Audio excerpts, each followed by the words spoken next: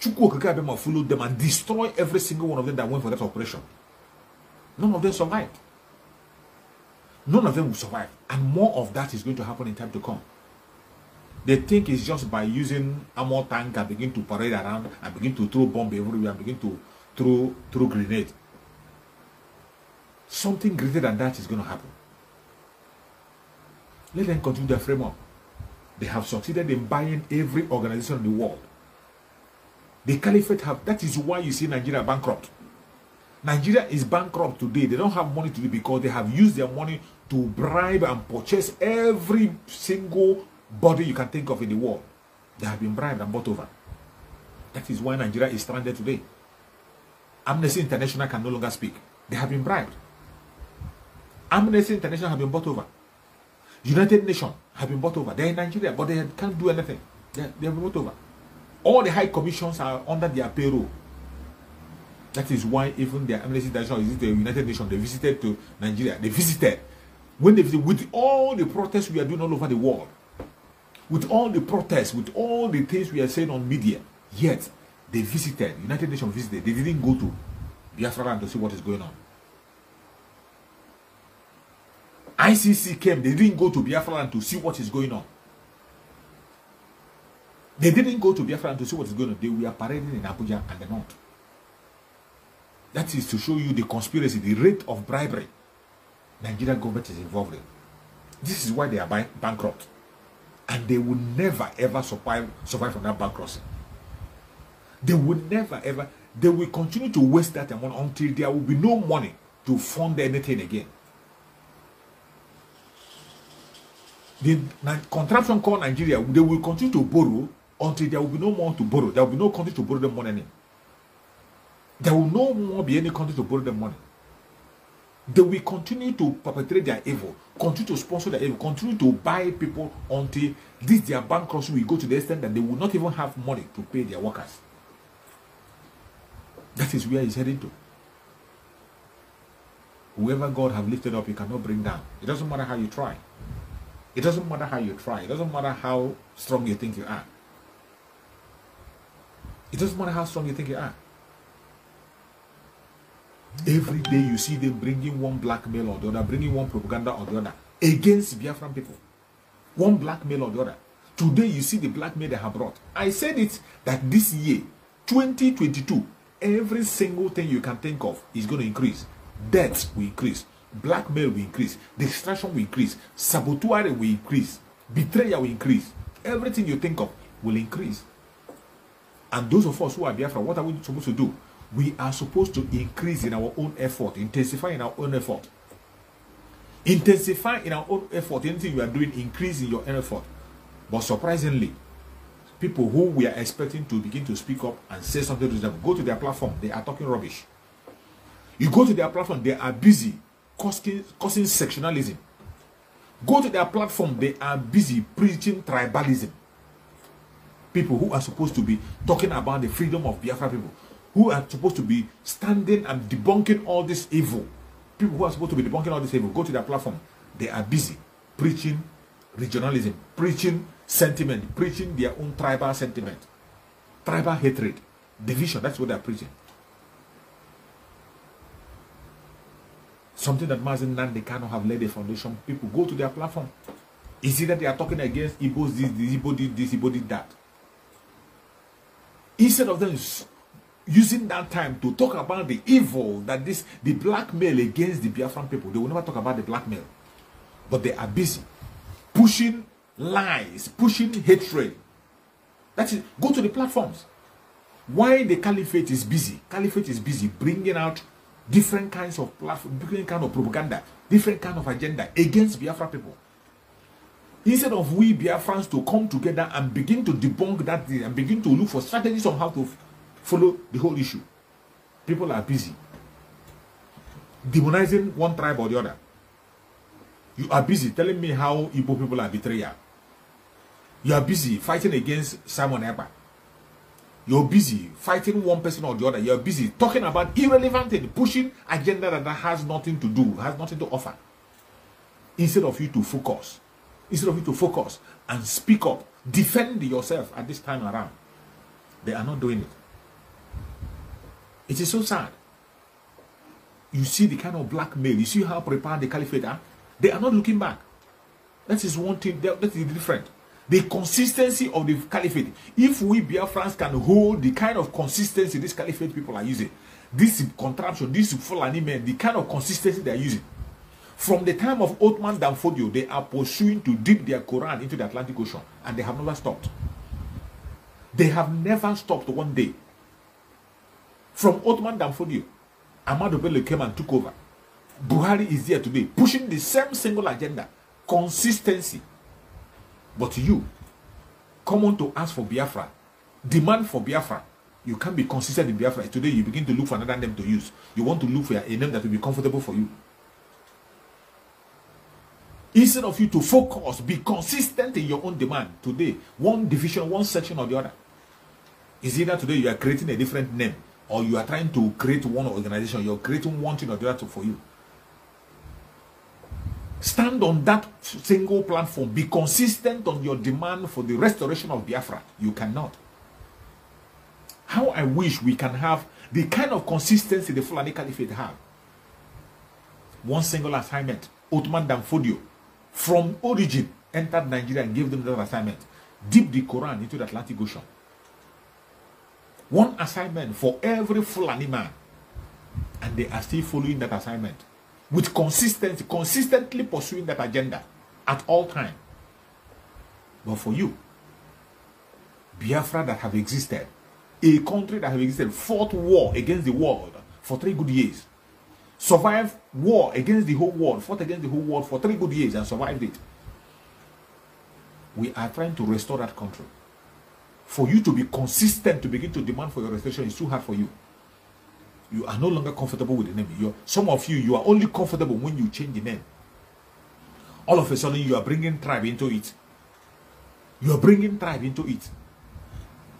You are bringing tribe. You are giving it a name. You want to tribalize that name. You know, you are trying by all means possible to make sure that you destroy that name. That very assignment you want to destroy by all means. That is why you are trying to attach tribe to the struggle. You have tribalized the struggle. Go and look at their platform. You go to so many platforms, people who claim to be fighting for freedom with their own brother. Today, they will stand and tell you that they don't trust their brother. They will tell you how they hate their brother. You will see the kind of hatred that is coming from their mouth, the way they speak, the kind of hatred that is coming from them. You'll be wondering, are these people for real? Are they for real? And after all those yabbing and yabbing and yabbing, you see them, they will mention Mazen Nnamdi Kanu. I'm a follower of Mazen Nnamdi Kanu. Mazen Nnamdi Kanu is our leader. Mazen Nnamdi Kanu is our leader. Mazen Nnamdi Kanu is your leader, but you cannot be able to follow the footsteps of Mazen Nnamdi Kanu. Mazen Nnamdi Kanu is your leader, but you cannot be able to build on the foundation Mazen Nnamdi Kanu have led. You can't follow it. Mazen Nnamdi Kanu is your leader, but you know that Mazen Nnamdi Kanu have said is either Biafra or death. And he has been consistent with it. Mazen Nnamdi Kanu is your leader. You know that Mazen Nnamdi Kanu was arrested. Mazen Nnamdi Kanu was kidnapped because he's standing for Biafra. And up to today, Mazen Nnamdi Kanu is still standing for Biafra, defending Biafra. Mazen Nnamdi Kanu today is facing the court as a Biafra. You claim to be a follower of Mazen Nnamdi Kanu, but you cannot be able to be consistent on that demand, building on that platform that Mazen Nnamdi Kanu had given you. Demand for Biafra restoration. Demand for Biafra restoration is not enough for you. You want to get a name that will suit you. You want to generate a name that will suit you. And it's only on that name you can be able to speak about Biafra. Anybody that doesn't pursue that same name, anybody that doesn't follow you is no longer a friend. He becomes an enemy. It's either you say the person have taken money or you say the person have been bought over. Simply because the person have refused to use your own language. Even when the person is not attacking you. Nobody is forcing you to bear. You can answer any name you want to. After all, people are being born. People, when parents give birth to children, they give them name. When the children grow up, they can change their name. You can change your name to anything you want to change your name. But why must you hate another person because the person refused to adopt that name you are giving him? Why? Why must you have to develop hatred? Simply because a name that is not original, a name that you brought up, you want people to drop their original name and take that one you are preaching to be the good one. They refuse and say they want to maintain it. Then you pick offense. You begin to label them all kind of evil. Begin to blackmail them. Begin to blackmail them. Tell all manner of lies against them. How is that? How is that freedom fighting? While you are doing that, the caliphate is busy strategizing. They are busy strategizing. Look at the kind of blackmail they are presenting in Biafra land. Look at the kind of blackmail they are presenting in Biafra land. The imposter in Asarok was in Enugu. He went to Enugu. He was talking about it. He mentioned it. He mentioned it. And he is blaming it on the agitation. Even when they know that they are the ones that planned all those evil. They are the ones that planned it. The enemy that we are up against is not just a joking. They are not joking. They are ready to take anybody out at any time. The enemy that we are up against, they are ready to take out anybody at any time. They are not joking. They are not playing around. They are not playing around. The enemy you are up against is not playing around. Anybody that stands on their way, they are ready to take him out. They will even kill their own. They will take the life of their own children, their own brothers and sisters, in order to demonize IPOB, in order to demonize the ESN. That is how serious they are. But for you that is fighting your freedom, how serious are you? Come on to sit at home. You need to be begged. Somebody have to beg you before you sit at home. Come on, sit at home. You have to wait for people to beg you before you sit at home. Even though when you know that the sit at home is for your own benefit, it will secure your life. It will make your voice heard. It will bring your own opinion to the world. It will make the world know what you're feeling. It is going to benefit you in so many ways. Yet, you want to be begged before you sit at home. Then when you disobey the sit at home and you come out, something happened to you, you begin to blame the agitation. As if you are not warned. This is a lesson for every single Biafra, mainly people in Biafra land. If the caliphate can go to the extent of killing their own, a man and woman that is serving them in uniform, they behead them in order to frame up IPOB.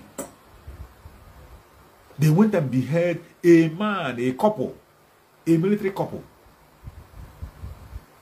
The DSS and co, with their unknown gunmen, went and beheaded them to frame up IPOB and the Biafra struggle, not to find a means to destroy Biafra.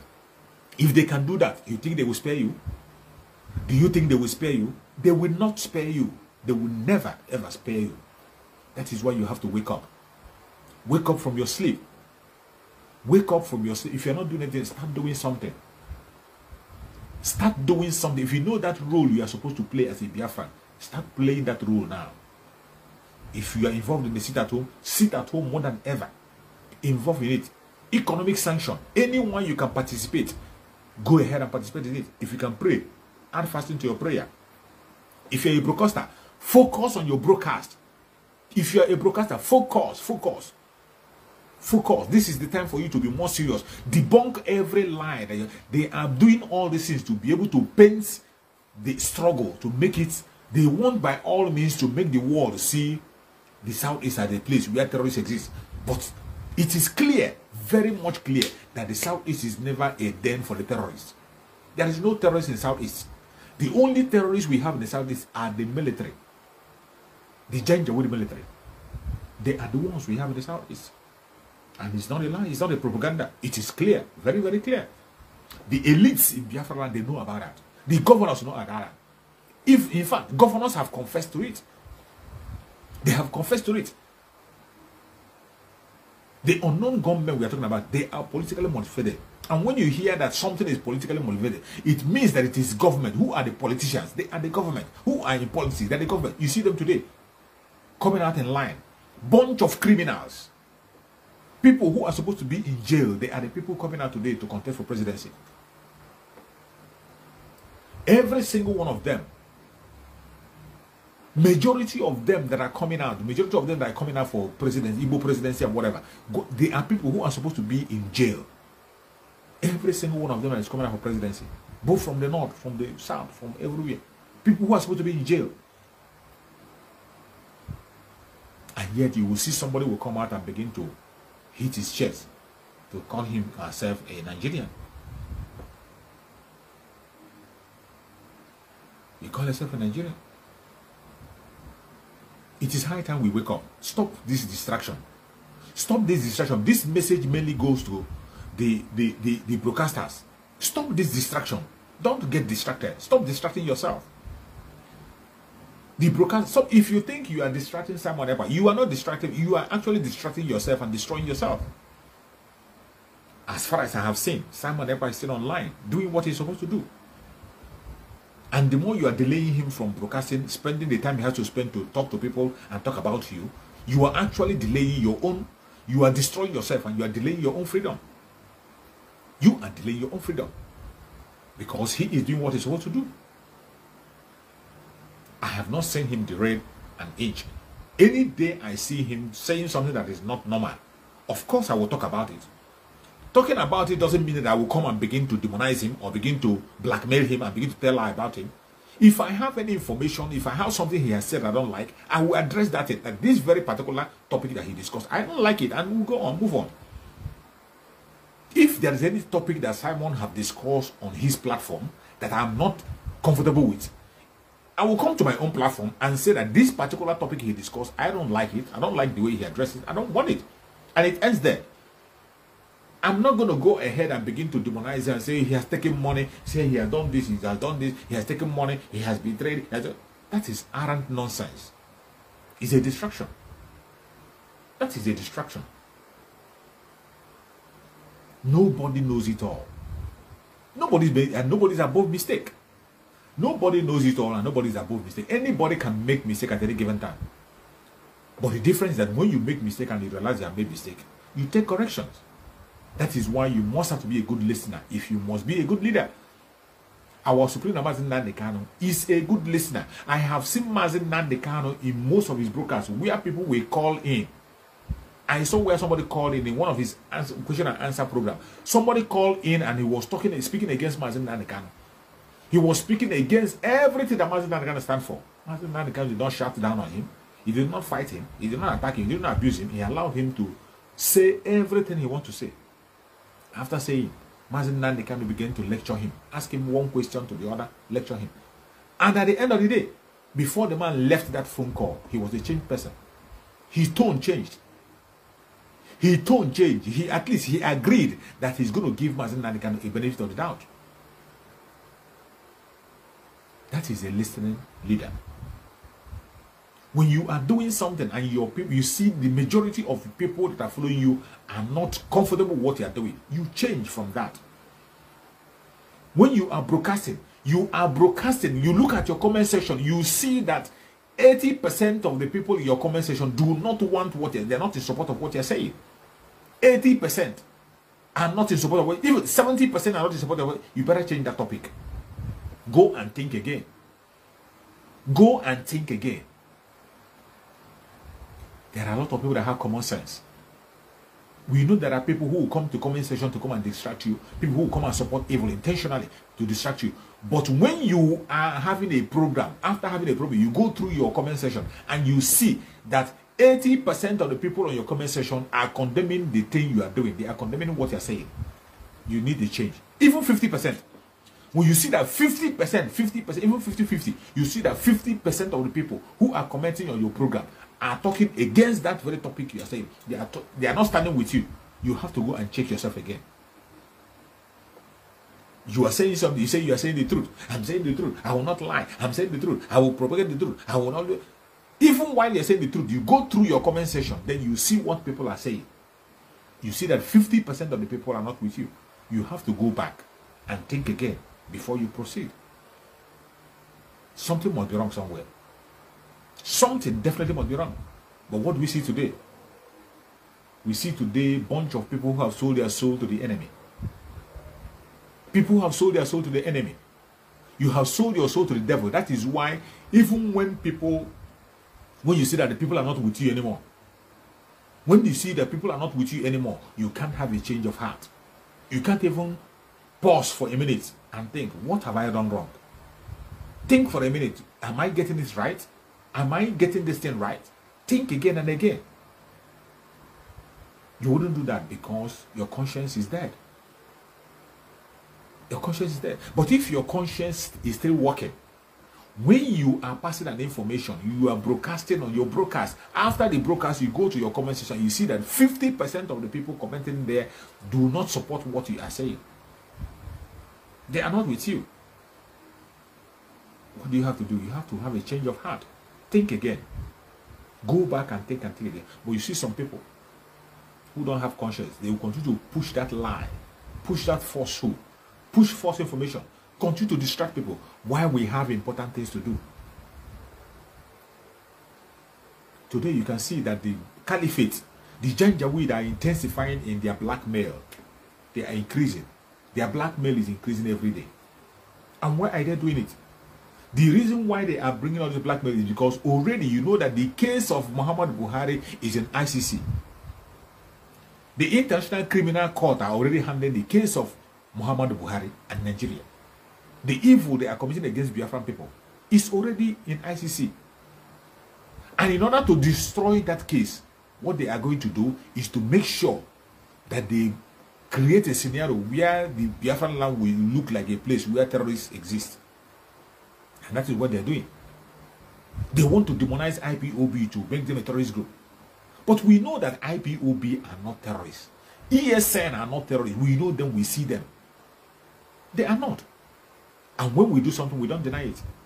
Biafrans, we are brave people. We fought a war for 3 good years against the world. We don't deny what we do. We know the people who had the footprint of beheading people. The people that had that footprint are the Fulani Caliphate and their foot soldiers. The Fulani terrorists, they are the ones. They do it on video. They have done this in several places. Is it today you see it? Is it why do you have to paint it IPOB? Because they are military people? Because they are military. You want to paint IPOB, that is IPOB that is doing it, is ESN that is doing it. What has ESN got to do with that? That is not our footprint. That is not our stamp. That is not our identity. We know how ESN operates. When they take on the terrorists, we know how they operate. When they captured one of the greatest terrorists, one of the tough terrorists in the Benue State, did you see such thing? When they caught the terrorists, the great terrorists we have in Benue State, when the ESN caught him, while Mazin Nangano was with us, the announcement was made. The announcement was made. Did you see anybody beheading? Nobody did that. Then why do you think all of a sudden the ESN will come and behead people, naked the woman, naked the man, and put their head on their body and take a picture and post? What do they tend to achieve? What do you think? Do you think that ESN are dumb people? You see that people in ESN are dumb? What do you think they tend to achieve? What do you think they tend to achieve?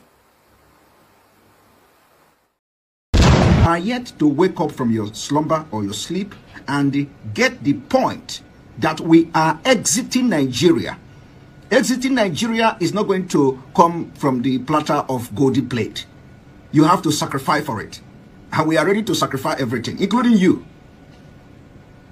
if you come and stand on the way of freedom. So you need to know how serious we are. We are damn serious. Some of you are not getting it. You think we are here to build political movement? We are here for freedom. Freedom comes with price. Okay? The only thing you can do is to comment on social media. Don't ever stand on the way of Biafra freedom. We crush you. Their interest is suppressed. Biafra is the key. Once they can hold Biafra down, they can hold the whole of Africa down. Hey, freedom fighting, sorry. Because all these people are criminals, they are saying there is no way this man cannot be a criminal like themselves. They don't have a different breed altogether. They don't know that. I am Nnamdi Kanu. I don't do all this nonsense you do. My father was a very rich man, not ostentatious. I had the finest education that his money could afford. We are not poor. Have never been. That is why a poor man cannot be a freedom fighter. If you're not full of yourself, you cannot be a freedom fighter. Everywhere. We must continue.